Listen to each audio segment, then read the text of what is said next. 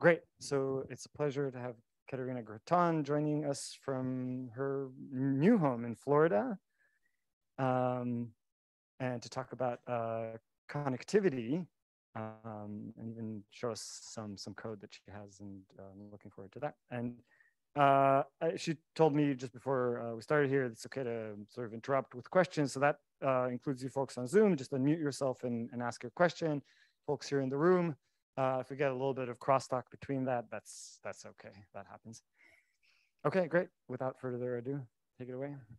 Awesome. Well, thanks for organizing. I apologize. I'm in a bit more of a rustic setup because I'm surrounded by boxes at the moment.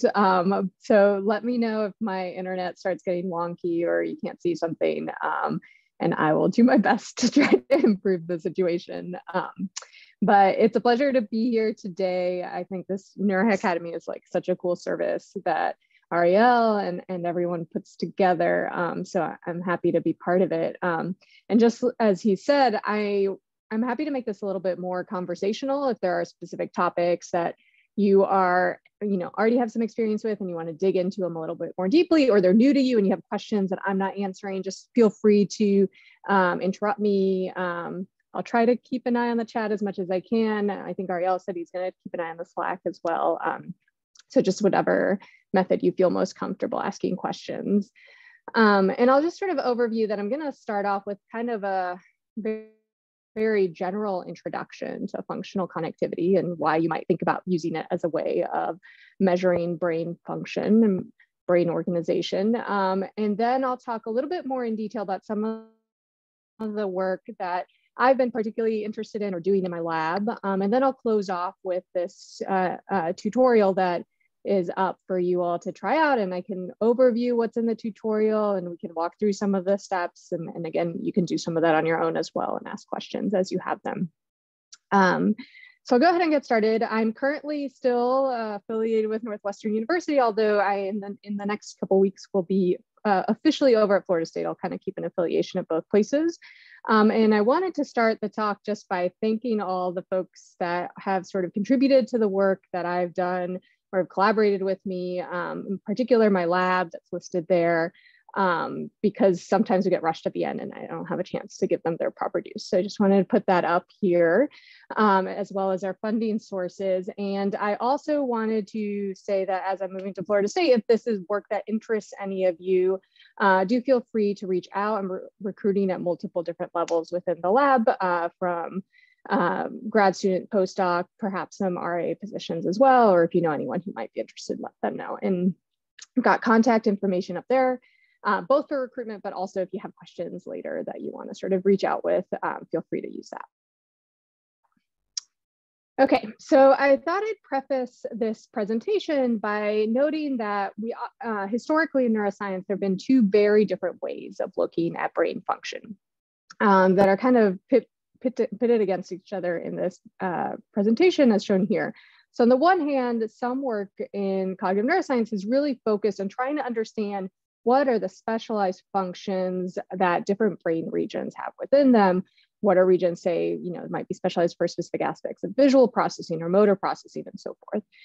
And on the other hand, you could also look at the brain not by focusing on the functions of individual brain regions, but instead by focusing on the interactions between different brain regions and this sort of distributed processing perspective.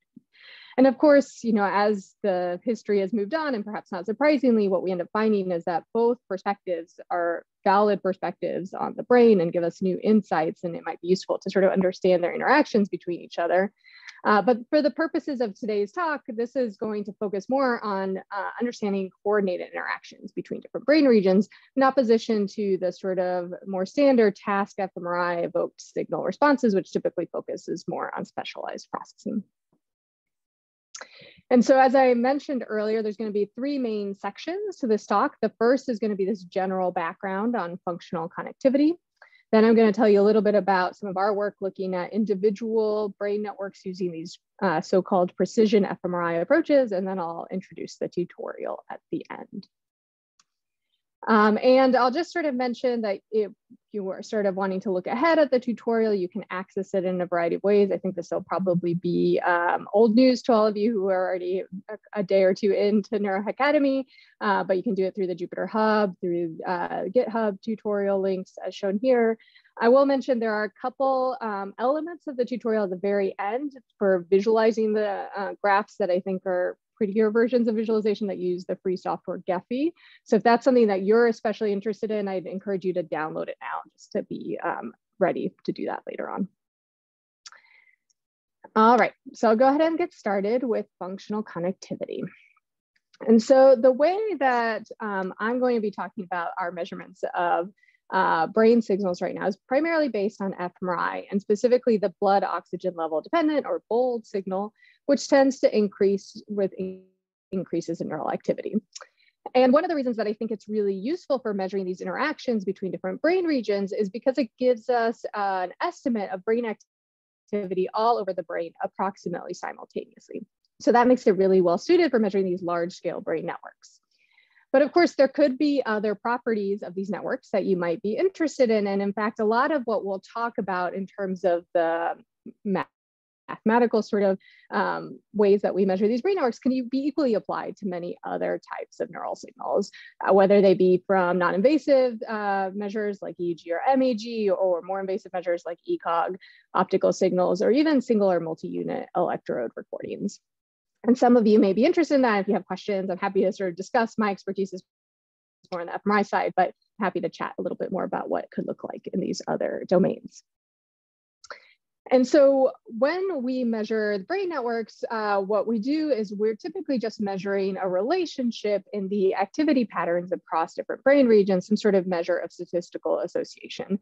And this is often called functional connectivity. You may have heard this is kind of a controversial term in the field. A lot of people are just like, why don't you call it correlations? Because it's correlations and that's fair. Typically, what we do is we measure just the correlations and the BOLD signal between different brain regions, although I'll point out that you can also measure the statistical association in other ways, such as with coherence, PCA, ICA, and so forth. And so what does this look like? So if, for example, we take the BOLD activity in left and right motor cortex, over time, you have these two time series. And what you might be apparent just by eye is that they look very similar to one another. So they're very highly correlated with one another. Whereas a region that's part of another system like left visual cortex may show a much more distinct pattern with much lower correlation. So this is kind of cool. What was surprising, I think, when it was first observed by Biswal and colleagues in the 90s, is that this is true not just when we ask people to complete a motor task, but even when we have people staring at a fixation cross, sitting as still as possible. Even in those moments, the left and the right motor cortex are very highly correlated with one another in what's called this resting state. And in fact, the pattern of correlations in these spontaneous activity during rest mimics the pattern of evoked activity you might get in different task contexts. So for example, if you ask people to do a finger movement task, you get evoked patterns of activity in the same system of motor regions that you are correlated with one another spontaneously at rest. And this is true not just for those motor regions that I showed you on the previous slide, but many different systems spread throughout the brain. And we can measure all of them and represent them at once in a single format, which is called a correlation matrix. So here, any given cell in this matrix just represents the correlation between a pair of brain regions. Now here, the pattern is randomly arranged. I think I just random sorted it before I put it onto this graph. And it's hard to see much of a pattern. It looks a little bit snowy.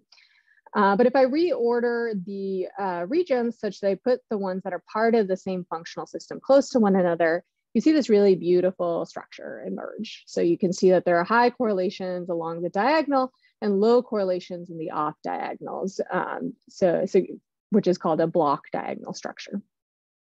Now, because of this, we can really effectively use a number of different algorithms to identify communities or subnetworks within this graph. Within this correlation matrix. I've used one technique here, which is called InfoMap. I'm happy to discuss the merits of the different ones at some point if anyone's interested. And I'm just marking off with red lines the different systems that it identifies in this sort of data-driven manner. And you can also do this for every single unit, every vertex or voxel in the brain, and paint it on the brain in different colors as shown here on the left. So I'll just pause for a second and point out that I think this is pretty neat. So here we've used these spontaneous activity patterns of the brain and these data-driven clustering algorithms, and we can get this really detailed representation of what networks look like in the brain, representations that both match some of what we already knew about brain organization, presence of the visual system, motor-related systems, and also allows for easy identification of systems that might be harder to find with other means, such as default mode system, frontal parietal system, cingulopurcular system, and so forth. So I think that's pretty cool and exciting to many folks. I'll sort of warn you though, before we get overly excited, that we should be cautious about these types of measurements for a number of different reasons.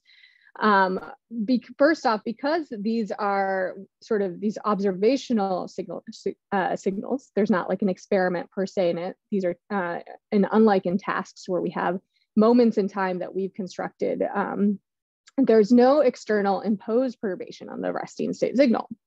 And that means that we have to be really cautious about other forms of variability that can influence this signal and make it look like things are more or less correlated than they would be otherwise. And some of these have been studied in more detail than others. I'll sort of just remark on a few of them that you might want to be particularly aware of. One of these, which is sometimes a bit ignored, is sampling variability. So just like any other type of statistic that you get from the population, there's going to be some error associated with that statistic. And you usually need to have a fair number of samples in order for that error to go down. And the same has been shown to be true of functional connectivity, so that the more time that we collect from any given participant, the lower the error on our measurement. And so this is something to sort of be cautious of, that we're going to have often very noisy measurements, especially if we have shorter segments of data from a given participant. And so you should be aware that there are things that may appear to be variable in really interesting ways may only be variable because there's noise in the measurement itself. So that's sampling variability. There are also other forms of variability that are biased in different directions and can be particularly pernicious for that reason. And one that might come to mind if you've been working in fMRI at all is motion, of course. And then respiration more recently has been recognized as a big biased signal within functional connectivity. And so there are a variety of different denoising techniques that people have developed to try to address the impact of motion and respiration on functional connectivity signals. I'll just put up a couple references here for you folks. Sorry, blocked it off, so that you can that very nicely compare some of these methods to one another and how effective they are at removing the biases that in particular influenced by motion, and some of the recent power papers also by respiration. And so you might use these to sort of select the best denoising techniques for your particular data set. And I'll sort of warn here that one of the reasons that this is so pernicious is that when we then compare individuals to one another, of course, different groups might differ systematically in the amount of motion or the amount of respiration that they have in their data. And so this can be related to other variables of interest. And then the last one I'll mention that also has an influence on functional connectivity is arousal levels inside the scanner. So as you might imagine, sitting there staring at a fixation cross is a really boring task. Sometimes people even have people close their eyes and sit in the dark. So a lot of folks might drift off to sleep, but maybe other folks don't drift off to sleep. And sleeping in the scanner, while you still find the same general resting state networks during sleep, it does systematically change the functional connectivity architecture. And so this may be what you're interested in. You want to study functional connectivity changes with arousal, but if it's not what you're interested in, you may want to sort of consider how that could impact your data and consider different approaches you might use to try to address arousal inside the scanner. And again, I'm happy to chat more in detail with anyone if they are interested in sort of our different approaches that we've considered within our lab. All righty. So I'll just sort of pause and say, those were a lot of sort of negative notes about functional connectivity. I think it's wise to go into these sort of studies, being aware of the difficulties that there might be with measuring these large-scale brain networks. But I'll also kind of return to the point that despite the lack of constraints, sort of again, these data-driven methods on these spontaneous signals with these other sources of variance, there is a lot of systematicity to this signal. And so one way that you can see this is by comparing two large group data sets, one of which on the left here was collected at WashU. This is, I think, about 120 individuals at rest. And this is about 1,000 individuals who were collected at Harvard. And these were, different people collected on different scanners, and they used different clustering techniques to identify the networks of the human brain. And yet you can see there's a lot of commonalities between these network decompositions across these different methods. So it suggests to us that there might be this sort of general principles of how these systems are organized across the brain. And I'll sort of hint at the next section by saying that we and others have also shown that with enough data from individual participants, you can produce really reliable maps of what these networks look like, even for single people, a few examples of which are shown here. And so, sorry, did someone have something to ask? Okay, I'll keep going. Feel free to interrupt. There'll be a natural pause point pretty soon, so you can ask questions there. So I'll sort of also say that one of the advantages, although I've sort of pictured this just as these static images of what these networks look like on the brain, is that we can also use these to try to understand the complex systems level organization of the brain. So we can go from this anatomical view of which different regions are part of which different systems with different colors. And we can move to this sort of graph view, as I'm showing you here, where now each individual region is represented by one of those circles, which are called nodes. And then functional connectivity between those different regions are shown by those edges. And here we put a threshold. So we say you have to have higher than a certain functional connectivity value to have one of those edges between the different brain regions. So here I'm still picturing in approximately the same like anatomical layout. It looks a little messy. It might be hard to see things, but we can move one step yet further forward into one of these spring embedding or force embedding layouts as shown here, where now I've moved the nodes around on the graph such that I position them to be most close with other nodes that have many edges to them. And so you can see that this has sort of changed the perspective that we have a lot on the brain relative to this first picture. And in particular, I'd like to emphasize kind of two things that you can now see with this new image. One of them is that you can see properties of the graph as a whole. So for example, you might notice that whereas before it looked like a mishmash, all the colors tend to cluster with one another. That is, there is this network organization where some nodes are more tightly interconnected with one another relative to others. I've just sort of highlighted a couple of them here. This is the visual system and this is the default mode system. But the other thing that you can also find in this graph is that you might sort of guess that different nodes will have different properties relative to one another based on their position within this complex system. So for example, you might find some nodes that seem to lie there towards the center and have connections maybe with multiple different networks. And you might ask, do these nodes have special properties for how information is maybe transmitted across the large scale brain networks?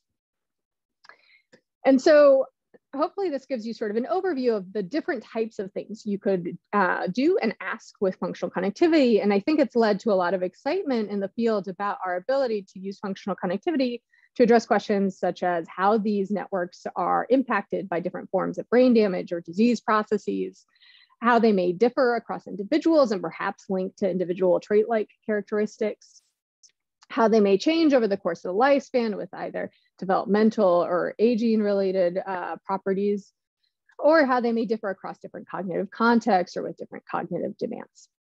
And so I'll sort of leave off here and before I sort of get into the next part of the talk to see if there were any questions about that background.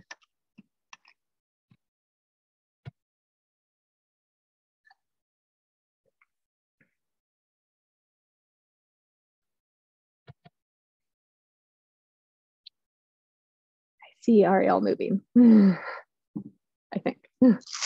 You all are very small, so I apologize if I can't see you very well.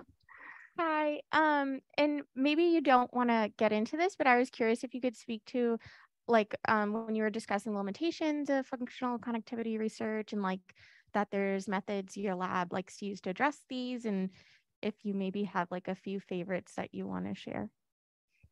I'm happy to share mine, and this may also come up a little bit in the tutorial later on. It's certainly a very heated topic. People have very strong opinions on different ways, different methods. To address sampling variability, our lab just tries to collect as much data as possible. You can probably ask Zach if he's there, but we collect hours and hours of data from folks as much as we can. And so that really helps to reduce the error that we see for individual participants and helps us to get those accurate and really reliable pictures that I showed you earlier.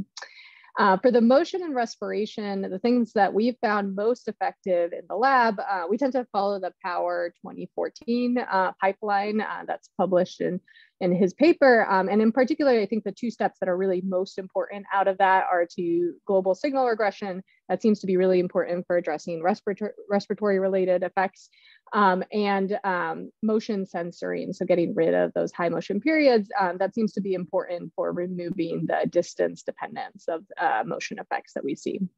There are other kind of related techniques that do similar things. You can kind of see that here in the steric image that I've shown you, in addition to sensory and spike regression and so forth. And other techniques that maybe address one of the two, but don't necessarily address both in combination. And I could talk probably for hours on motion and respiration. It's probably not the most interesting to most of you, but if you have specific questions about techniques you've considered, I'm happy to sort of go over it or address those in more detail.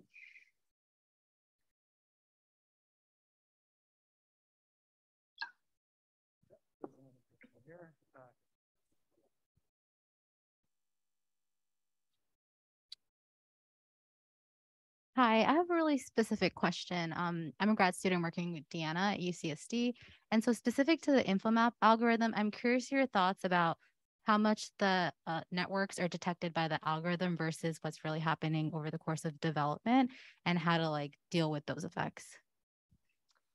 I guess, are you just intending to say that like if we use networks that have been defined in young adults, can we use them for children? Or are you saying, can we use InfoMap equally like in de novo to define new networks in kids? Yeah, the latter.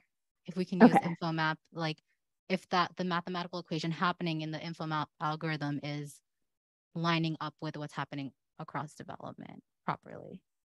Yeah, I mean, I guess I haven't really considered places where it might not line up. So I'd be curious about your thoughts. I can jump. I had some of this in the tutorial later, but since we're talking about it now, I think we can just jump forward. And so there are like, a few different ways. There's a class of different ways to define networks, communities within graphs. And if you're interested in investigating other alternatives, I'd suggest you to look up this Fortunato paper. I think there's actually a more recent version. It's like a huge review of different community detection algorithms in graphs, which I think is really useful. It sort of walks you through what are the advantages and disadvantages of each of these different techniques. And one way that I think is perhaps the most commonly used in cognitive neuroscience, maybe I'm mistaken, is one class of ways is based on what I would call modularity maximization.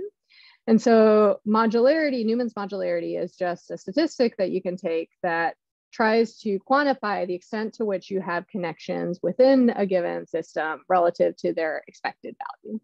And so this is the actual equation. You can sort of write it out and calculate it. And you can use then different search algorithms to try out different what's called partitions or divisions of the graph to say, does this improve modularity? And you kind of walk around or whatever that space and try to get the highest modularity that you can get. And that works pretty well. And I've used that in the past. Recently we've switched to using InfoMap-based methods. Sorry, one second. Do I have this in here? Somewhere. There we go. InfoMap-based methods, which are slightly different. So this is an information-based approach. And so what you do here is you have a random walker and you have them walk around the graph. And then you try to create this code that can express the paths that the random walker took. And you try to express that code with the fewest bits possible. And so the sort of key to this, I think it's called like a Huffman algorithm. Honestly, I'm not an expert on this, is that you can reuse you use the most commonly traversed bits, you give them the shortest names. And so that has the lowest information. And you can do this at 2 different levels. So you can reuse names across different communities to try to reduce the information that's taken to express these bits as well. And if you're interested in that in more detail, this link down here goes to the code for the InfoMap approach. And there's like a paper as well from PNAS that describes it, and it's really downloadable. So I guess what I would say is, that's the general background on those 2 approaches, at least as they're used. In my experience, in all honesty, I think they both, InfoMap and modularity maximization, often come to fairly similar solutions on functional network approaches. They have, pluses and minuses for each of them.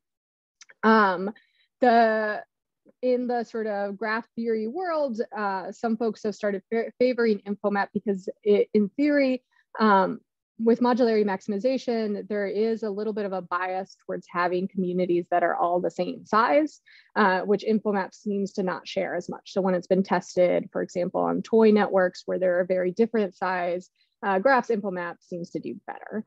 And so in that sense, that's why we use it, because it sort of gives us a little bit more flexibility in finding different size networks.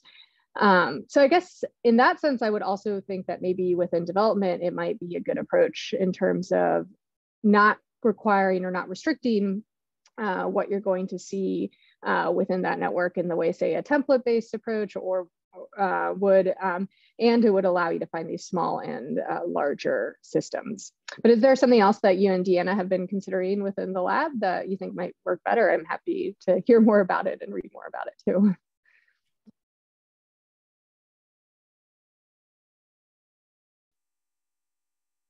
It's fine. I realized earlier also on the methods approach, the question never got to the arousal question, how we address arousal within the lab. I only talked about the first 2. And the short answer to that is that we do very short, relatively short resting state windows. We do 5-minute scans. We check in on arousal levels at the end of that. And we also put a camera on folks' eyes during rest and record eye closures and try to monitor for that and give them sort of longer break if they seem to be closing their eyes, and throw out scans with sleep. Obviously, there may be even better methods. Gold standard would be to put some EEG on them and actually record their sleep levels. We don't do that routinely, but I think that would be a really cool approach as well.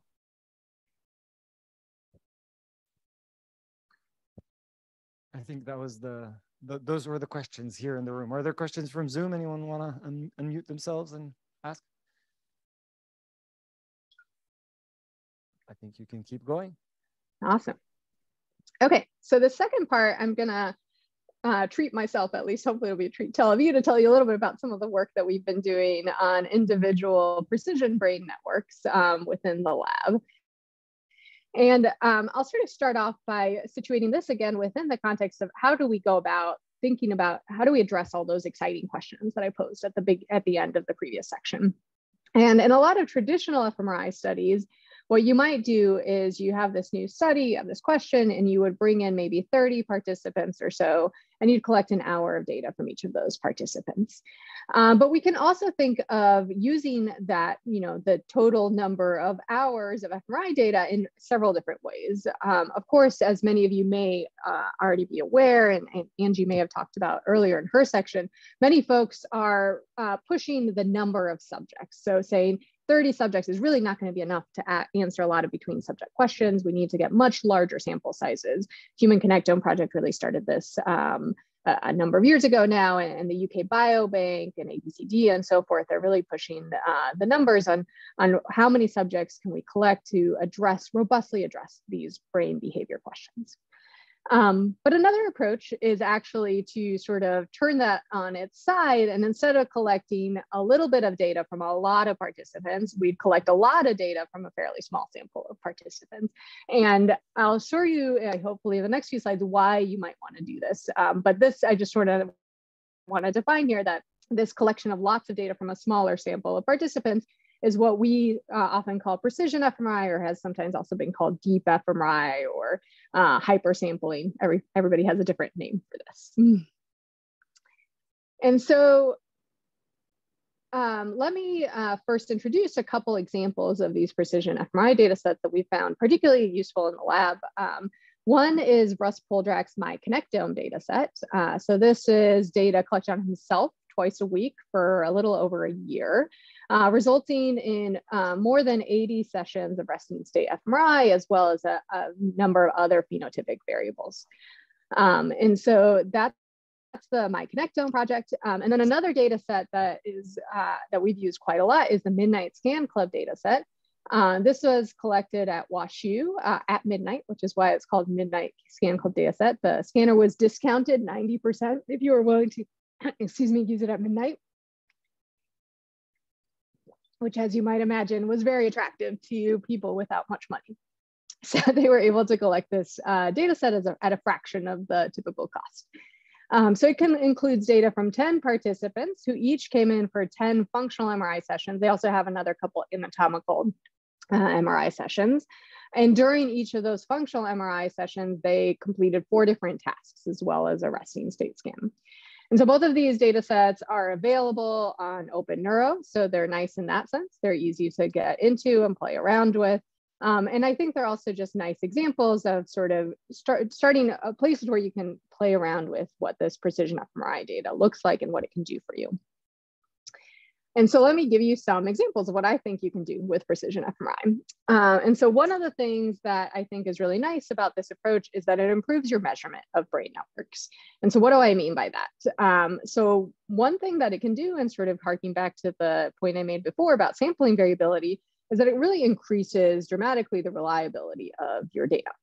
And so this was first shown by Tim Lauman using Russ's MyConnectome data set. Now, if you took this huge amount of data, 80 sessions worth of data, and you split them in half, and you, in this case, I think ran InfoMap on each individual half and looked at the similarity between the two, you can see that it's very striking high similarity. So it's not that this resting state stuff that we're measuring always has to be inherently noisy. In fact, if we collect enough data, we can get a very reliable measure of a particular person's functional connectivity signatures. And so he did this other analysis where he took, he took one half and set it aside and said, this is my best estimate of what the brain networks are. So we're going to set this as the gold standard.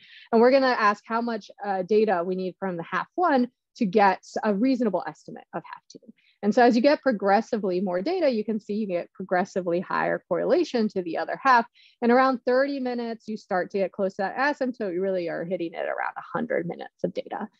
I'll note that this is for cortical networks. So this isn't true necessarily for subcortical data. So Deanna's lab, as you may be well aware, you'll need more data most likely for subcortical regions.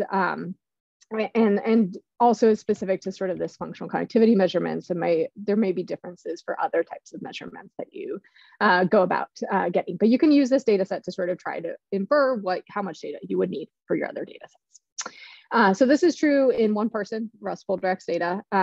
We've now replicated this pattern across a number of people in the Midnight Scan Club data set.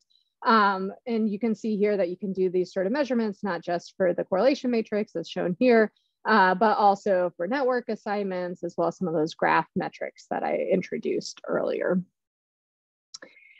So that's pretty cool. So I think it increases the reliability of your brain networks. The other thing that these approaches can do is also increase what I would call the validity of these approaches. And in particular, it does so because you can define individual specific brain networks and brain regions using a variety of different approaches. These ones are using resting state-based parcellation approaches that have been sort of led by Evan Gordon, shown here. And when you define individual specific brain networks, you can show that these individual specific locations defined at rest do a much better job of matching that individual's task-based activations. So for example, for these motor-related regions, if you ask people to sort of move their tongue or move their hand, you can see that the evoked signal matches pretty nicely with their individual resting state networks and matches much less well with other participants. I don't have that shown here, but each individual's pattern matches their own pattern and doesn't match other people's or the group average nearly as well. And this is true for motor networks, but it's also now been shown to be true for a number of other network contrasts as well that have been looked at. Okay, so that's pretty cool. And I think I'll just sort of point out that I think that, you know, we can make these conclusions about motor and visual networks, but where I think it will also be really powerful is in other regions of the brain, which are really argued over, one of which is the dorsal anterior cingulate, which has maybe the most different functions ascribed to it. I'm just showing you here a sample of the different types of things that people have said the dorsal anterior cingulate does and what their activations look like in neurosynth. And indeed, they look like they're smeared across this broad swath of cortex. But what we can see is that in the group average, there are multiple different networks here. And if we look in individual participants, these networks don't align exactly across participants. They differ somewhat in their location, which means that most likely when we're doing these sort of neurosynth or group average analyses, we're mixing networks across different people and mixing different forms of specialization. So it's hard to make conclusions about, you know, this piece of the brain does X thing without knowing that it's the same piece of the brain across different people. So I'll sort of argue that if we really want to improve our ability to look at the brain and also relate the brain to behavior, we need to increase the reliability and the validity of our measures, and these approaches can do that. Another thing that I think is cool about precision fMRI is that it allows us to study basic properties of functional networks that we might expect to be shared across many different people. One way that we looked at this is to ask about the temporal variation in functional networks. In particular, ask the question of whether or not functional networks are relatively more state or trait-like. And in fact, you can think of this as existing really on a continuum of variation.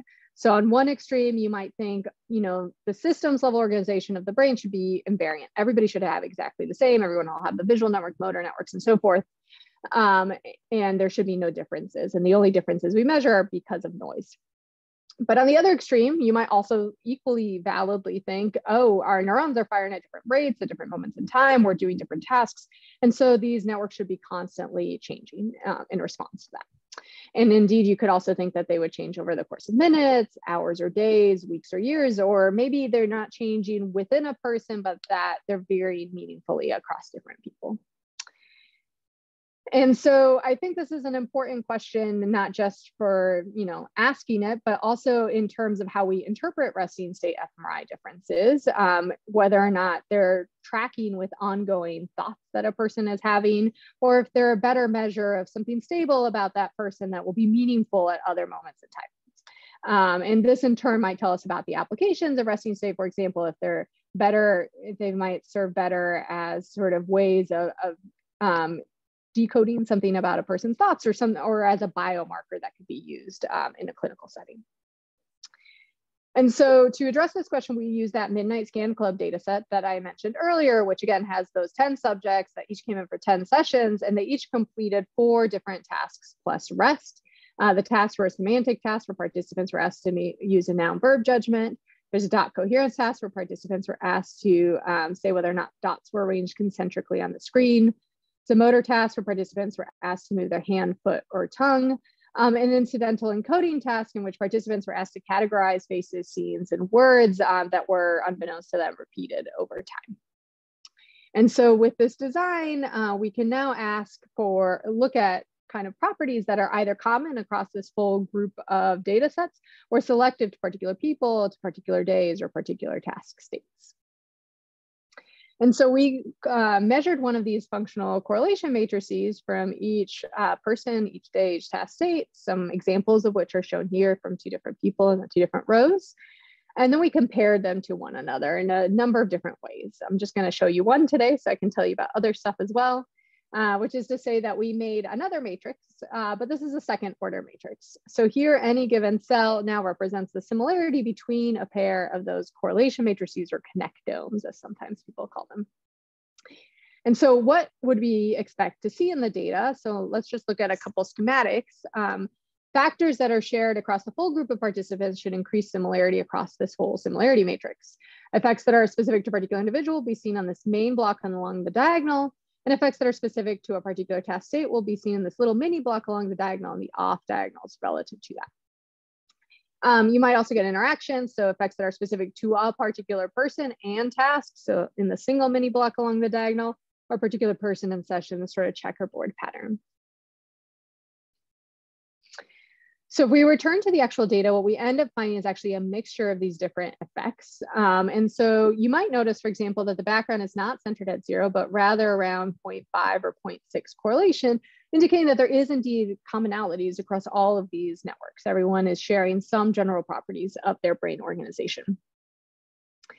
Now, relative to that background group commonality, what you probably also notice is this really prominent block diagonal. So a given person's brain networks look most like themselves, regardless of what day it is or what task they're completing. There is a small effect of tasks. So say everyone doing the motor task looks a little bit more like other folks doing the motor task, but it's a bit hard to see on this color scale. It's pretty small. Relative to the individual effect, there's also sort of a modest interaction between individual and task. You can see sort of some of these mini blocks along the diagonal. So a given person doing, say, the motor task will look most like themselves doing the motor task relative to other tasks. And there is a minor effect of individual and session. So, you know, they'll look most like themselves from day to day, but again, a little bit hard to see on this color scale. So I think there's two things that we can learn from this analysis. The first is that, much like other papers have sort of suggested, we can find examples of each of these forms of variation in functional connectivity. And even with, we can identify them as significant with just 10 participants when we use this really high precision fMRI data, which is kind of cool. But the other thing that I think is also really noticeable is that these effects vary substantially in their magnitude, such that most of the variation or most of the similarity in these matrices can be explained by stable factors, group commonalities or individual specific features, and more transient factors from task or day-to-day variability tend to be substantially smaller. Interestingly, the largest are actually interacting with those individual features. And so I think this tells us that functional networks are primarily stable. So that sort of addresses how we might interpret resting state functional networks. Not entirely, but primarily. And thus may make them particularly well suited for clinical applications because of their stability and their sensitivity to individual differences. There are also a number of other cool things that we can learn by using precision fMRI techniques, and I'll just highlight a few that I've liked in the literature. One is from Rodrigo Braga's work, who's used these sort of approaches to show that what we call the default mode network actually seems to break apart into two parallel networks that seem to lie very close to one another and often are mixed together in group studies. Another from Scott Merrick in the cerebellum and Deanna Green is to look at the networks in the cerebellum and show that the frontal parietal network seems to be expanded relative to other networks there. And also from Deanna Green to look at subcortical networks in the thalamus and basal ganglia and show that you can find both network specific, but also integrative zones when you look within single individuals. Some of these are shared across people and some of them are not. And so I think this is cool, also because we can use these sort of approaches to study the characteristics of individual differences in brain networks. And you may have noticed when I showed you examples from the participants in the Midnight Scan Club that although they seem to share some general properties, they also differ a little bit from one another and from the group average. And so in a project led by Ben Seitzman, we looked in particular at these locations that seem to differ the most between any given individual and the group average.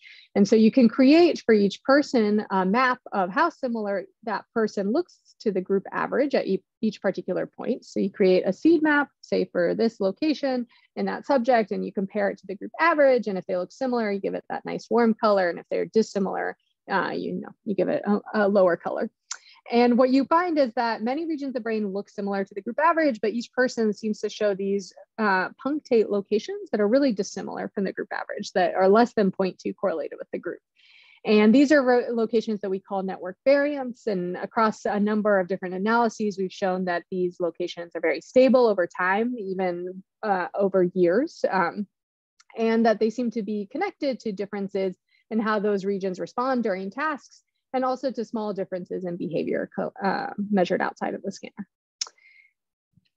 And then I'll point out that just like I introduced at the very beginning for functional connectivity in general, that these approaches can also be used to improve our understanding of the complex systems or organization of the brain and how it may differ across individuals. So for example, Evan in the original study for the Midnight Scan Club created this spring embedded plots for each individual person based on their individual brain network organization. And you can then compare across different people and note that some of these seem to have somewhat different shapes from one another, and that corresponds to different properties of these in these network graphs. And interestingly, you can also use this to then define brain hubs that may differ in location slightly across different individuals, but be important for transmitting information across those systems. Okay, so I know that was like a whirlwind tour of many different projects, but I'm happy to take any questions now that you guys have on precision fMRI, or we can move on to the tutorial if you don't.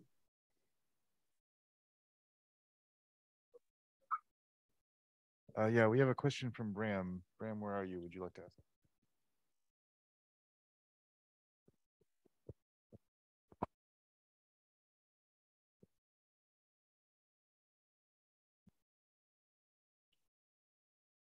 Hello. You mentioned that a certain number of minutes, I think you said something like 30 minutes or so, or 30 to 60 minutes, give you optimal results for in terms of reliability for a scan. I was just wondering, does it matter if you take that data, that scan data from a single scan versus just taking a couple, 1 minute from 60 different scans, let's say, in terms of reliability? Yeah, great question. So Tim Levin did an analysis kind of related to this in the original paper on Russ Poldrak's data set. And in general, the answer is it doesn't seem to matter too much. You can break it apart. And that's partly why we've moved to not doing like a single 30-minute scan, but rather doing these 5-minute chunks because they're better tolerated by different folks. There will be some limits on that. So I think I wouldn't go below 2 or 3 minutes, partly because of like filtering. At least if you want a bandpass filter, then once you get to really short periods of time, that starts to be challenging to do. And if you lose some data due to motion within that scan, that gets even more challenging to do. So that's why we sort of settled on 5 minutes being a good amount of time. It's not too long and not too short. But yes, I think you can effectively split them apart, and that might even increase reliability. There's certainly, if you randomly sample, and Zach can tell you about his work, I don't know if he's going to be talking about it more specifically, but if you randomly sample time points, you actually tend to get this sort of paradoxical, much higher reliability than if you consecutively sample time points because of autocorrelation in the bold time series. And so you might see that as well in your data, and I think that can be an effective strategy. And I think Stephanie Noble and some of her work has also shown that if you sample those sessions, if you're lucky enough to have people coming back multiple times and you have them for multiple different days, that might even sort of be better than sampling 5 minutes consecutively across the same day. Caterina, I have a question, Sure. which relates to the interpretation of the stable versus varying connectivity, which is, you point out in your results, your interpretation, if I understood it correctly, was that there's a lot of evidence for these kind of relatively stable network properties. And then you point out that, task above and beyond sort of the baseline is just a very small effect.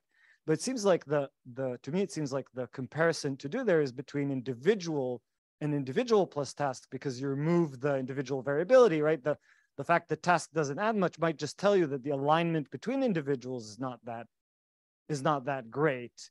And the within subject design is the right design to evaluate the task effect itself. And that effect is very large actually in your graph, or relatively large. Individual by task interaction.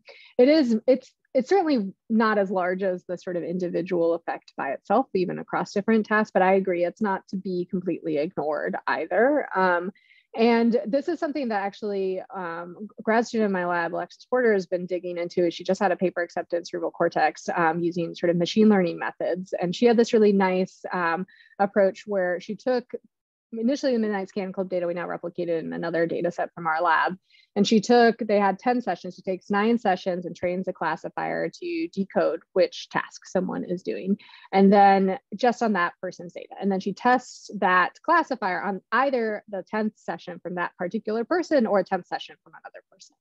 And so the ability to sort of generalize to new people or be specialized for a particular person can be sort of determined based on the accuracy of this performance. And much like we saw here, what we end up finding is that there is this sort of individual by task interaction. So you can classify task state from functional connectivity quite well with both approaches. And you can use the individual's data to classify in a new person, but the accuracy is not amazing. It's maybe like 60%.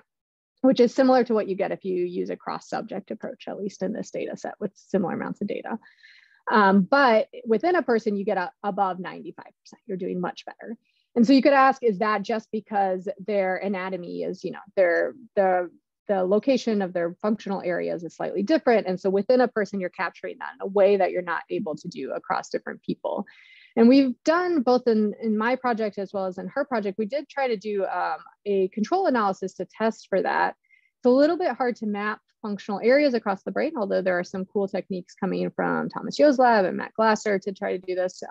We did this at the network level. So it's not that hard to identify the frontal parietal network, the default mode network, et cetera, in each person. And so you can end up with these 10 by 10 or so matrices, 12 by 12 matrices. And then do the same sort of analysis. And what we see there is that it's surprisingly the effects don't change that much, even when you match to each individual person's frontal parietal network or cinguloparietal network. So it's not completely explained by the differences in where the functional areas are across people. There seems to be something also different that's happening within the task within each person and how they're using these areas. But yeah, I think there's more to do, and doing this at the sort of aerial level would be even a better approach.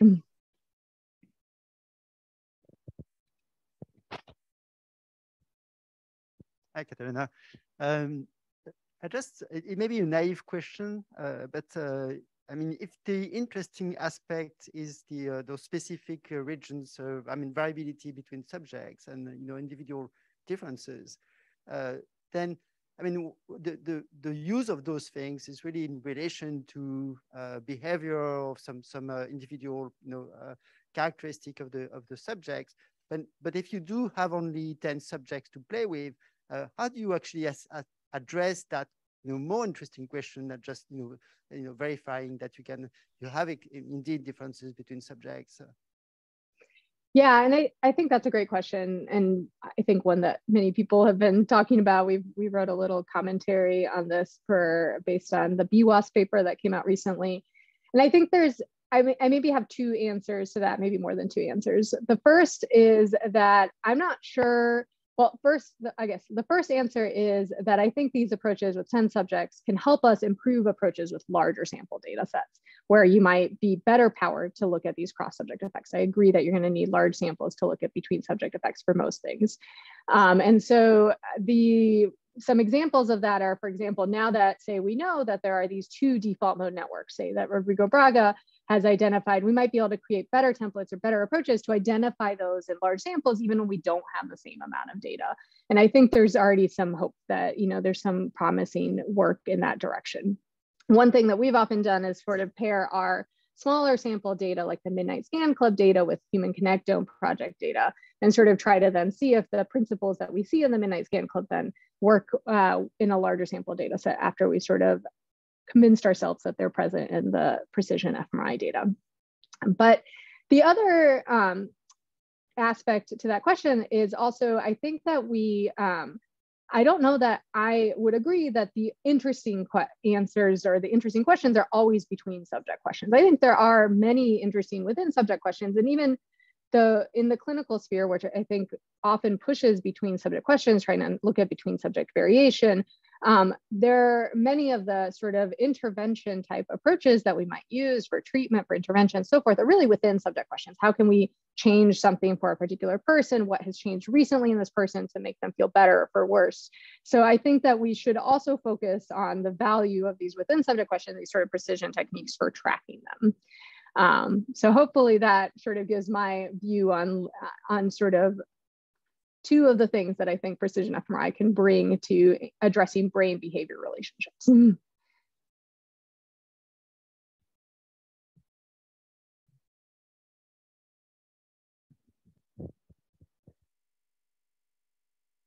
Yeah, I don't see any more questions here. So, oh, actually, I do see. I'll come back up there.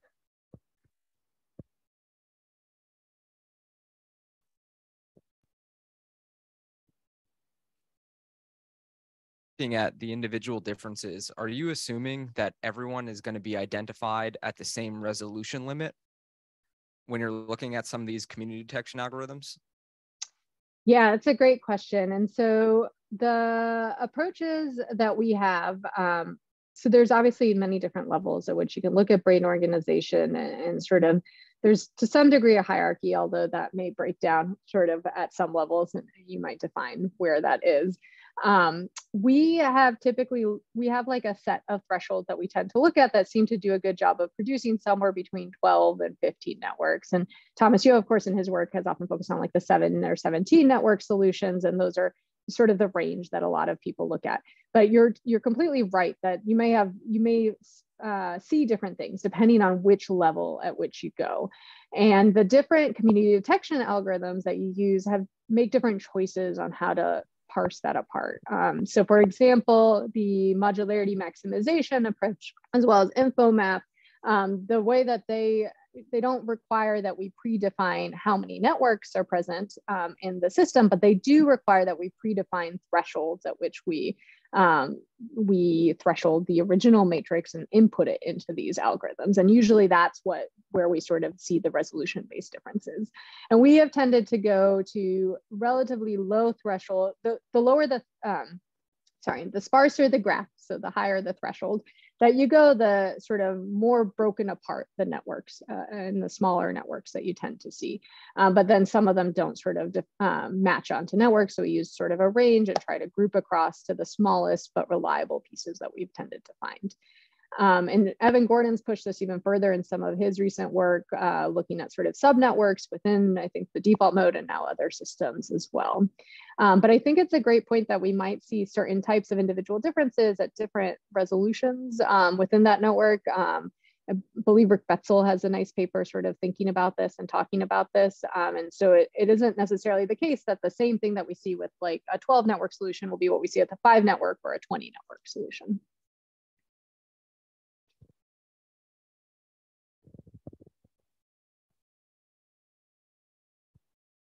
And I think now there are no more questions, so I think you can go on. Awesome. So I forgot exactly how much time you gave me, Ariel. I don't want to keep everyone way late, but the last section of the tutorial. You have 30 minutes more.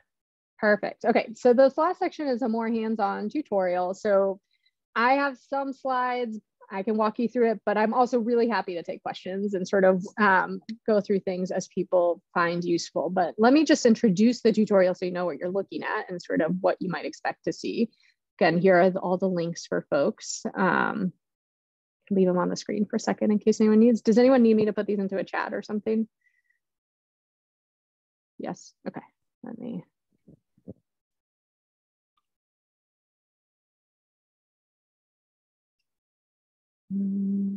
There's no chat on the Zoom, so you'll have to put it in chat. Slack. I can put it in Slack. One second. Just open it up. I turned it off so it wouldn't beep at me constantly, but now you guys can listen to it too. Maybe.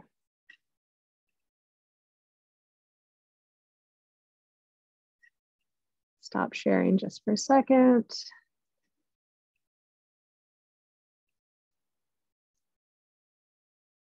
All right, here are the links for folks. I'm seeing some questions in the chat. I can go through them if folks have questions, or I think we already conveyed those to you. So you're good. Okay, perfect. All right, so let me go back. Actually, I'll go back to my slides for a second, then we can go to the actual code. Okay. So I'll just sort of introduce what you're going to be looking at here. And so there's a notebook that kind of goes through 4 main different ways of looking at resting state fMRI data that I think are useful at different stages of your project. And so the first is a very let's clean our data and look at data quality sort of stage, which is to look at gray plots and how you might construct these. I'll tell you a little bit about what those are and what you're looking at in a second. The second is creating correlation matrices. Although it might seem relatively simple to create these matrices, the ordering and sort of the depictions of them can be really useful. So I put some code in there that might be helpful for you. The next is to create these sort of spring embedded layouts of the graphs. This is where you might use Gephi, or you could create the outputs in any other graph visualization technique that you like. And the last is to think about these different types of hub measurements that you might make from complex networks as well. So I'll go ahead and start with introducing this idea of the gray plots or carpet plots in more detail. So these were developed, at least as far as I know, initially by Jonathan Power. He has a whole paper just about a figure, which is something I wanted to have at some point in my career. I think that's kind of amazing.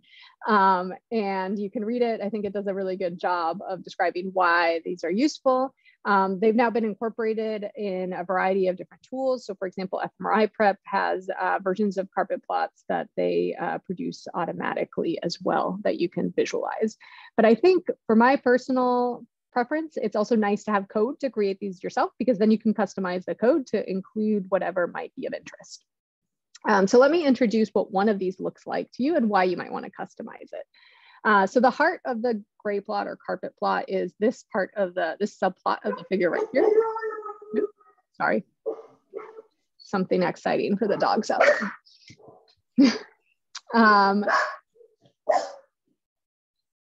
Give me a second. Okay, so the heart of this plot is this piece right here.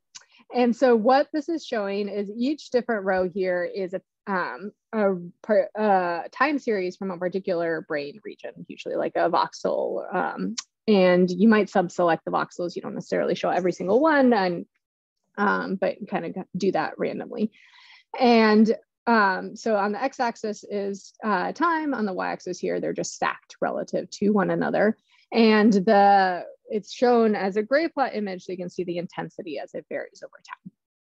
And so that's for the gray matter, and then you might also show white matter and CSF below that, typically.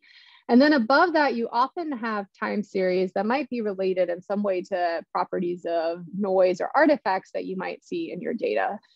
So very commonly in these plots, you might show some measure of motion above it. So here I'm showing you the 6 original time series for this participant from this scan in the 3 different translation directions and rotation directions. And then in red here is the frame-wise displacement calculation, which just is from frame to frame, how much did the head move relative to the previous frame. So that's a common way of identifying motion. And I've also put in a black line here for the threshold that we might, for example, typically use as saying this is too much motion and we'll reject a particular frame of data.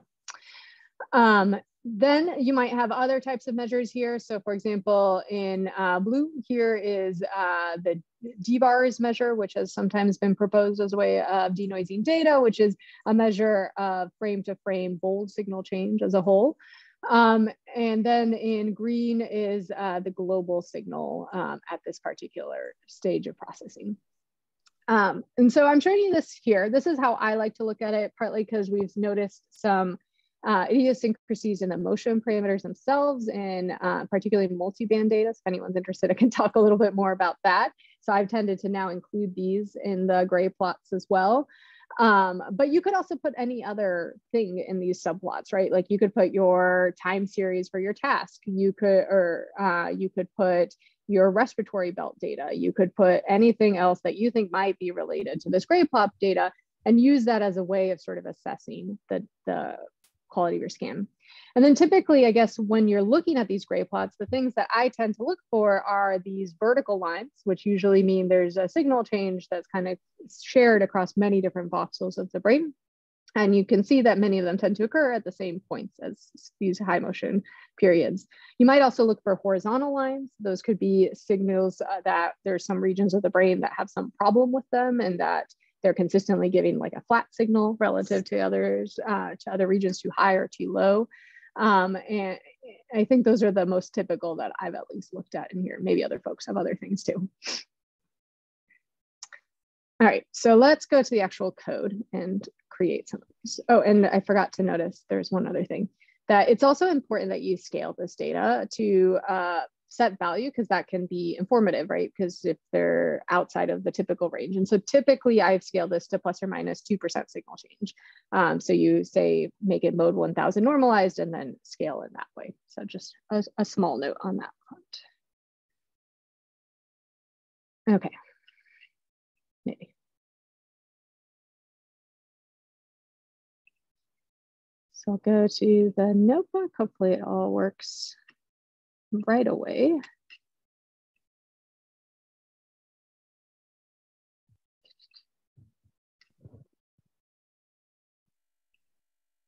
Can you guys see that? Okay, great. So I'll just sort of run through the first initialization bits, setting up your organization. You can turn on or off different sections if you want to later on. Less important in a notebook format, but I've also used this in a straight script format. Hey, Caterina, I think you have no kernel right now, so I think you want to restart the kernel first. Oh, thank you.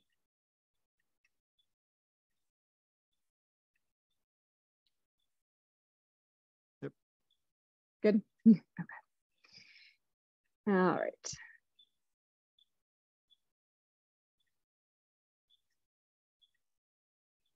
All right, so this just is going to be code that allows you to make the gray plots. And you'll notice that it actually calls on these functions that I made over here. So you can feel free to dig into those. I just wrote up a bunch of dictionary with a bunch of different functions that are useful for making gray plots, and you can change them as you want for your own personal uses.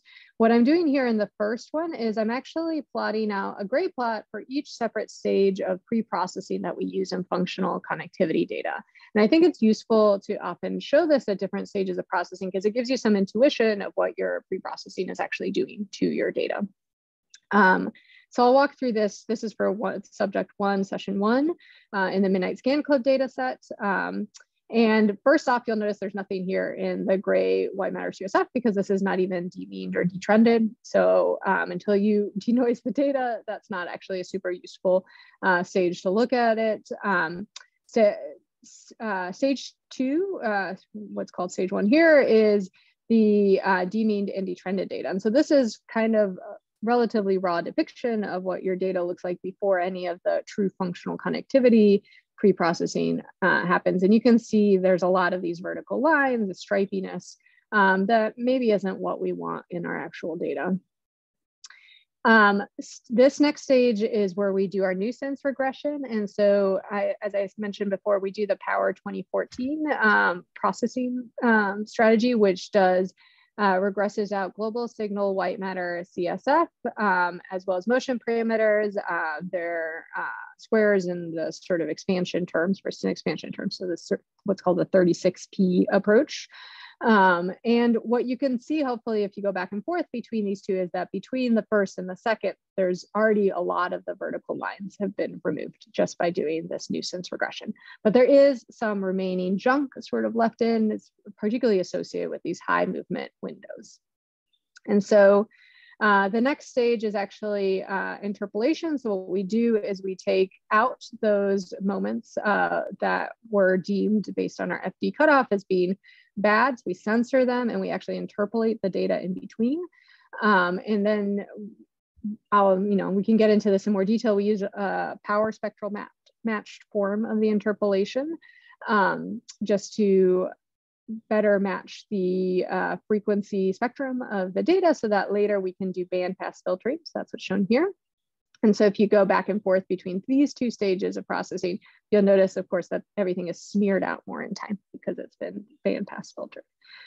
And then the last stage, which I don't think we actually need to do, but it's just standardly in here, is to demean and detrend the data again. So that's what we do in our data. You could use this for your own processing stream and look at it at different stages and see how well it cleans up your data relative to what you'd expect. Once we do this, we take out these pieces that we censored. We don't use them in our actual functional connectivity analysis. And then we use that to create correlation matrices.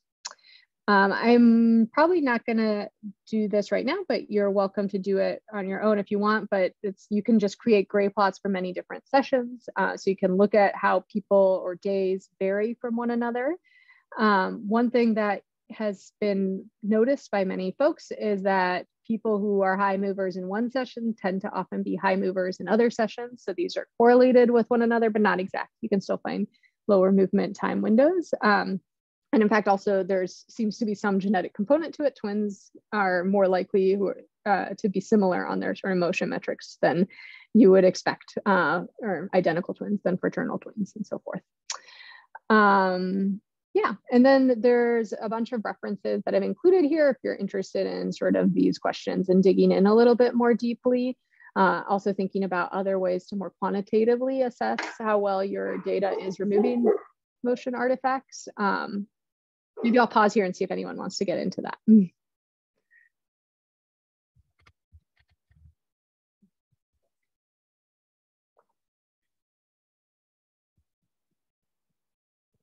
Okay. Assuming not, I'll keep going. You can always ask me questions later. So the next section is to create these correlation matrices and later these spring embedded plots. And so I'm just going to load the data from the different subjects. We do this Fisher transform of the data. So it just spits out some divide by zero errors, but don't worry about them. And then we can create some correlation matrices. And so I'll show you the creation of the correlation matrices with the 333 regions that I've given you. These are the Gordon 333 parcels for anyone who's familiar with that. This is a group parcel definition, parcellation. And for each subject, we mask out their high motion frames and we use this group network assignment. And so, of course, there could be other ways you might do this. You could use individual parcels in network assignments. And there are different ways of sort of defining individual specific regions. I haven't walked through that in this presentation. Are you all doing another one? Because I feel like the last time I was at NeuroHackademy, there was one on individual parcellation. We are not. Okay. Not this time. Well, feel free to ask me questions. I can walk you through it conceptually at least. I don't have slides on it, unfortunately, but there's many different techniques, functionally anatomical, group or individual, sort of, that have been used to define individual regions. And if you have questions, especially if you're like, I'm debating between X and Y, I'm happy to give you my thoughts on that. But yeah, so let me just create the correlation matrices as shown here. I'm just going to start with a group matrix, and I'm just going to compare again, just like I did in my presentation, a random ROI order. Hard to see much, don't despair. If you put it in an order that you would expect, this is just the group average order. And this was a group average order defined based on those 120 individuals at rest, which have no overlap with the midnight scans called participants, but you can see using that group average order already produces this really nice block diagonal structure in the group average of the midnight scan club, even though it's a separate data set.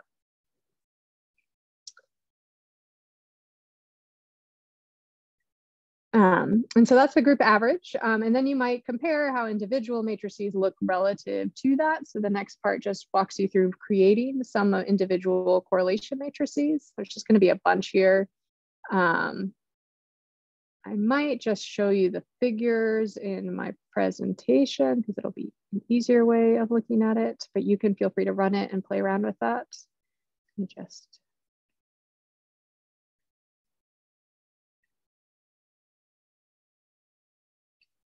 So here we go. So here are several different subjects, 4 subjects, for example, with their particular correlation matrices. And you can see that they share, they seem to kind of have the block diagonal structure, but they're each a little bit different from one another. If you look in detail at the different blocks, you'll notice some patterns that seem to be different. For example, look at this block. And the subject has kind of these clear squares that you don't see in the other subjects. And one thing that you'll notice, though, if you look at the same subject over time, their pattern looks relatively consistent. So this is sort of similar to the effect that I was showing in the paper earlier, that a particular person looks very much like themselves across different days. And so we talked about that earlier. We can then quantitatively sort of assess this and create that similarity matrix. And so that's going to be the next section of the code, is just to show you making a similarity matrix. Let me go back.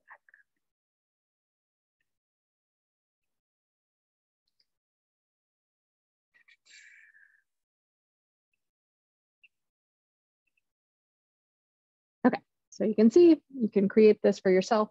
And you might notice, again, that really prominent block diagonal. This is only resting states. It doesn't have the task data like in the figure I showed you earlier, but you can see it shows a similar pattern, across resting state sessions, across different days. They're much more similar within a person than across people, although there are commonalities also across people.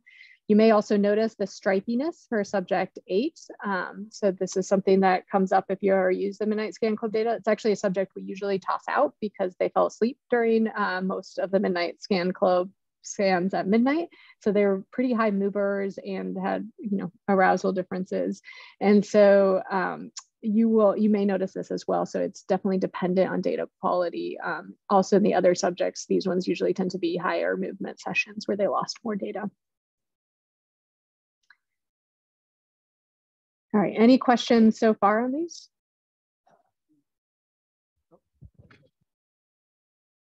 Just a sec. I have a quick question. I'm asking from Zoom here. I'm wondering how common it is as a practice to generate like the null distribution. And I'm wondering, since they're individual subjects, would you compare the null distribution to each of the individual subjects? A null distribution for what, I guess? I guess like for the correlation matrix. I think I would have to think about what null you're trying to test against. If the null is the question of like, does this person vary more than would be expected by chance from like a group average matrix? Is that sort of the question? Or is the question that, I don't know that I have seen that sort of null created very often. I think it would be interesting to sort of set up an approach like that. The thing that we've had more experience with is thinking about variability over time within a person. So I think you could, use a similar approach there. And we have created, in that case, a null of what we think a static connectome should look like, and sort of asking the questions of whether or not the dynamics that we see over time are more than would be expected from a static connectome plus noise. And I think you could use a similar approach to saying, this is what a group average looks like. Is this more than we would expect from a group average for its noise? I think it would be a really cool thing to do, but we haven't done that. I see, gotcha, thank you. Yeah. Hi, I have a question. It might be very basic, but I'm going to ask anyway. So like I see here that your data, you have like .mat files. So like, how did you get them? How did you process them? And because you didn't convert to from the NIFID file, so you probably did some parcellations on that file. Good question. Yeah, so this is more of a historic thing that my lab uses MATLAB and not Python primarily, which I shouldn't say too loudly, but I'm now saying to the entire audience. And so they're, but they're, I think that is a good question of like how you might store it within sort of the NiPipe framework. And maybe I'll pass that off to Ariel, who I know has like a nice connectivity toolbox as well. All right, I think the audio just cut off a little bit. I didn't get the whole answer, but Oh. I think you may share like this pipeline afterwards. Yeah, I mean, so this pipeline is it's on most of it's on our website, but I guess what I was saying is that we do this in MATLAB. So that's why they're MAT files, because they were stored in MATLAB. And so that their endpoint of code that was run there. Ooh, I see I'm very low on battery. One second, I'm gonna move over as I talk. But I was gonna say there's no reason that we couldn't do this in Python. This is mostly just WashU used MATLAB primarily, and that's the postdoc lab I came out of. So we're using MATLAB for a lot of this pre-processing. All right, hopefully that you. answers that. Yeah, it does. Thank you. Okay. You're connected. I can hear you. One second. Sorry, I'm trying to connect battery. Can you guys still hear and see me? We can definitely hear you and see you. Okay. Hopefully it's not too bad. I moved back to the other room that wasn't working before, but okay, let's see how it works. Okay. Yeah, and I don't see any other questions at this point. Awesome. So as you can see, these are relatively simple approaches, but I think they can be pretty illuminating about your data. I mean, another thing that you'll notice, you won't notice as much here because these are high data data sets, but that if you have less data from a person, what tends to happen is that this matrix starts to look just really spotty, like it's just very noisy. And so one of the things that I think that becomes really apparent as you increase the quality of your data, the sharpness of this sort of correlation matrix that comes out. Caterina, sorry, your audio is really cutting off. Could play around with even just this code and create. Can you guys still hear me? I feel like no, yeah, your audio is cutting off quite a bit. Okay, back to the other room, but I'm just gonna grab the power cord and find a place to plug it in. Sorry. Yeah, no problem. Feel free to explore and think about it for a second as I do that. Yeah.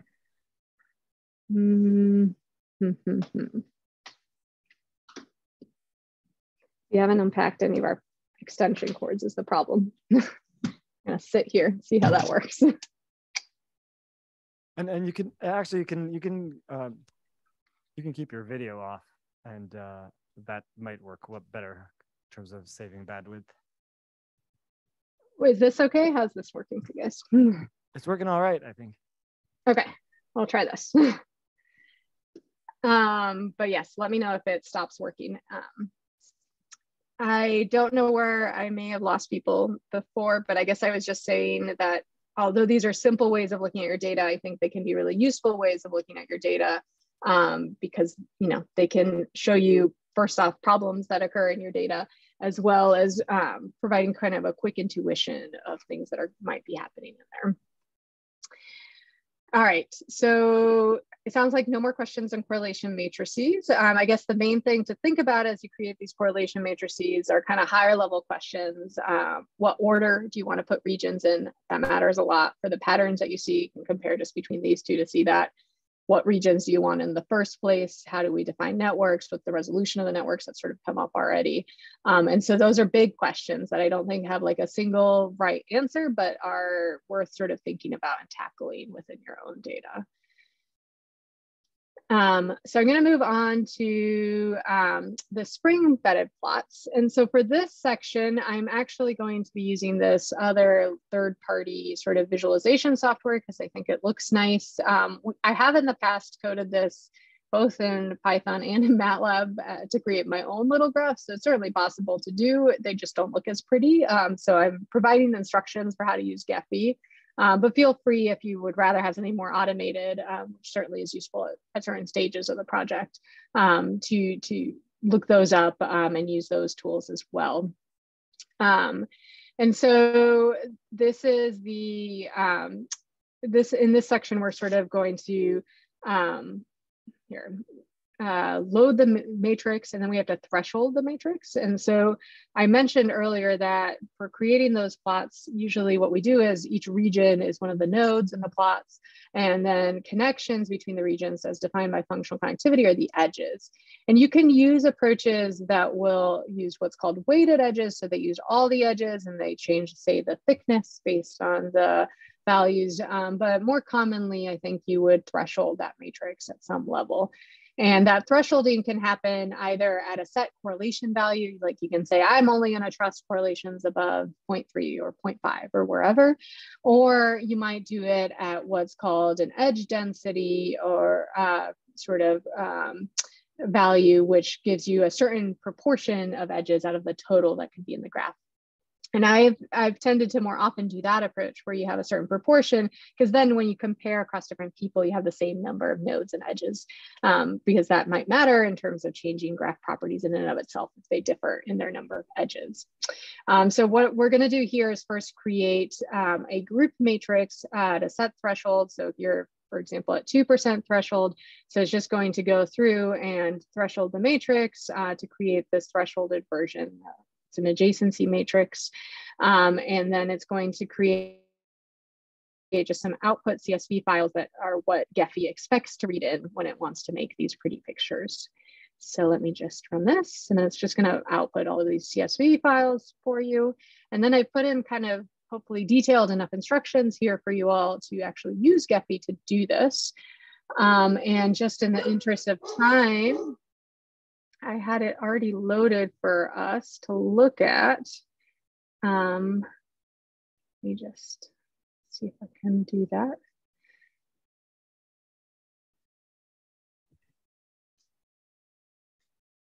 All right, and share that screen.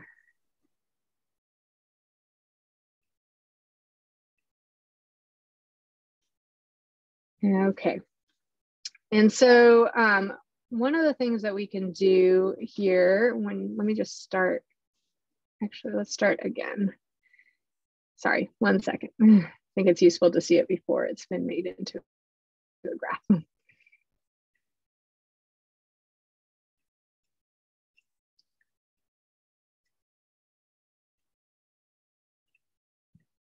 Sorry, you'll see I'll follow the instructions too, because I don't do this often enough that I remember them, which is write everything down. Because otherwise I won't remember it the next time I do it. Oops.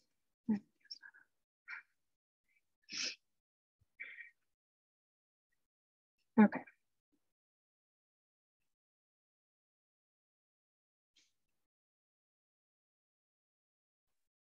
So, sorry. The first thing that you have to do in here is to load the nodes and the edges. Find the actual instructions. And you do need some of the plugins. If you haven't loaded the plugins, you'll need to do that. So you just go and you import the spreadsheet. Caterina, we're not seeing your screen right now, if you intend to share. I do intend to share, thank you. Okay. All right, so just gonna read through my instructions for how to do this. So you're gonna import the spreadsheet and select the node file. I think I should have this open to the same place.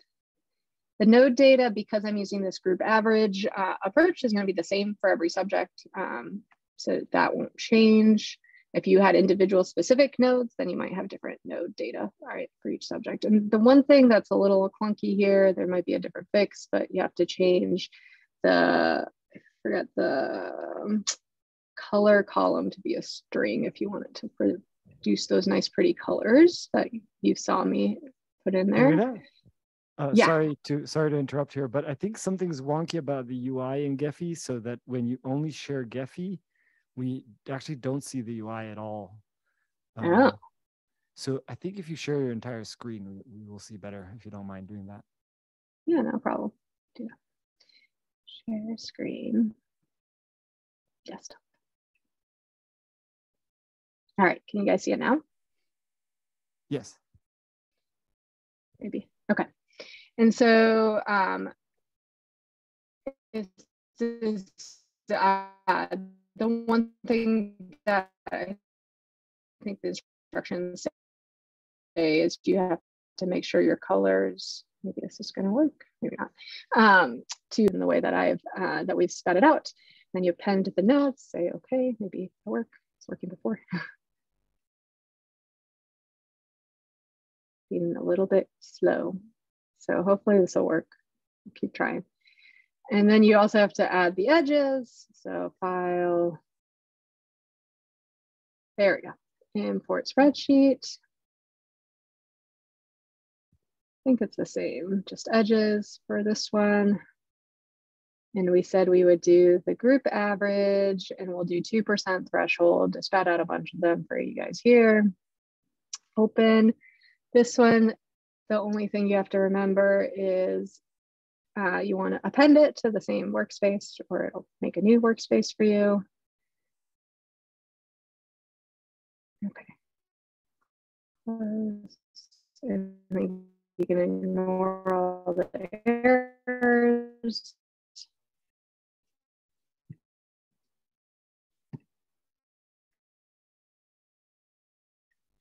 Maybe. All right. And then as you color the notes by pressing the little N button with a color, press that. It'll make these beautiful colors. Okay. Make these beautiful colors and it looks like a mess, right? So we haven't done the spring embedding, so it's just loaded all the information. And so you can then run the different embedding layouts. And you can try different ones, like you could start with a circular layout and see what that looks like to you and run it. Ooh, this Zoom is all weird. And I'll go to the preview button because it looks better on the Zoom. You can use the middle mouse button for this within Gephi to zoom in and out, but otherwise, maybe. Very slow.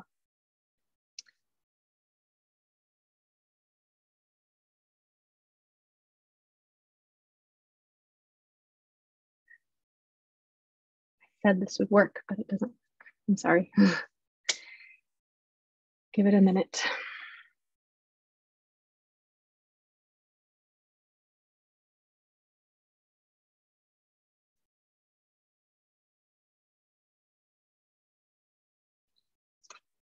Forget there's like a hotkey for zooming out here, but I can't show it to you, unfortunately. Oh, there it is.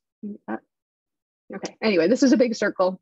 I unfortunately don't have the zoom on just my laptop, but this is a random circular layout. You could give it specific layouts. So what I wanted to show you is that if you do the force atlas and you run it, it will do this nice pretty picture where it's now making those graphs like I showed you before.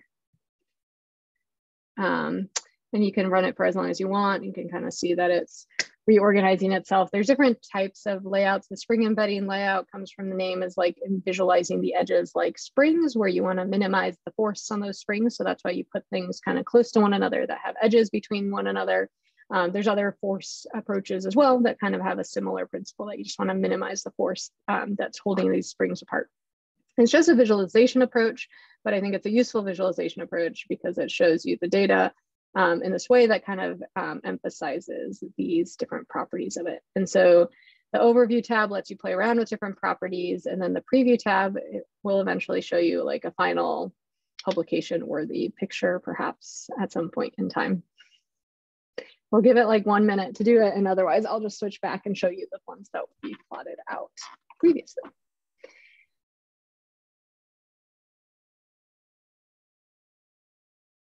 And in the meanwhile, if there are any questions about this or any other things.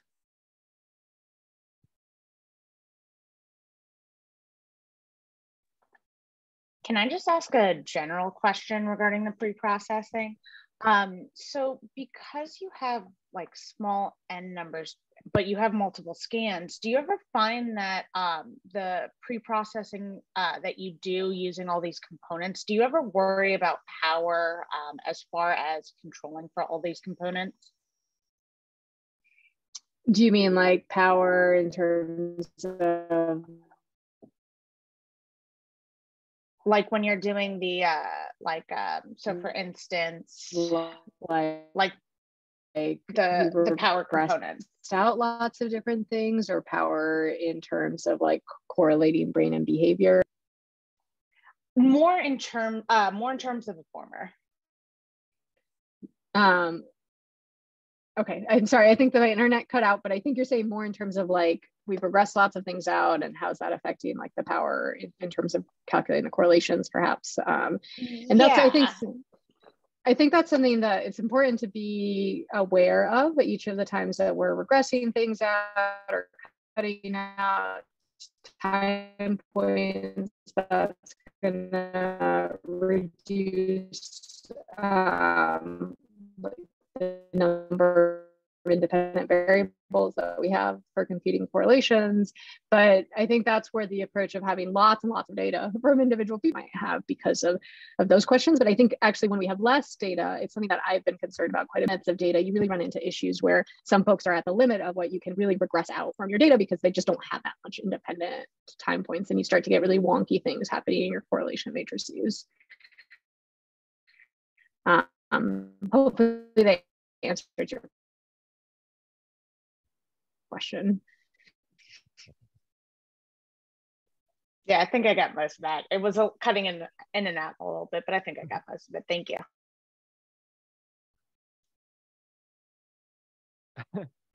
This doesn't seem to be happening, so I'm just gonna stop this Gephi approach, maybe.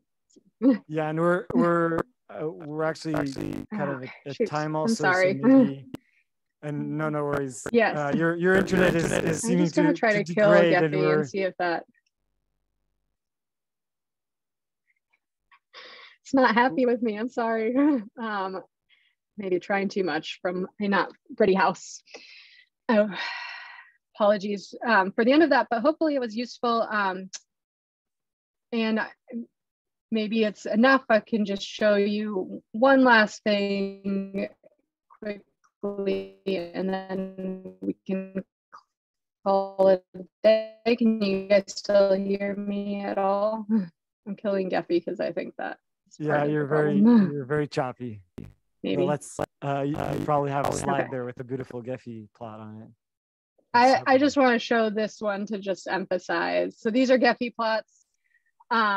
One of the things I didn't show you, but is in the tutorial and you can play around with, is that you can color it in different ways. And so, for example, you can use this to color the high degree nodes that have high participation coefficients, so what we might call connector hubs, things of that sort. And so that can be useful as well. So just as a visualization, just like with the other ones I was telling you about, play with them and make them kind of your own and make them useful for you. And so hopefully Gephi will work better for you than it's doing for me right now. But yeah, let me know also if you have any questions or you're not able to get things working, and I can help you sort of push through that as well. All right.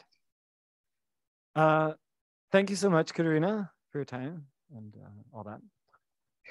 Yeah, I'm sorry for the internet connection issues. Apologies. No worries. Thanks a lot. And I think we can continue this discussion on Slack, and then we'll take a break over here until 6:30 Florida time, which is 3:30 our time, and then resume, I think, with another person from Florida. I think we're all in Florida all week. Thanks again, Caterina, for the presentation and lecture, and see you soon. Bye all.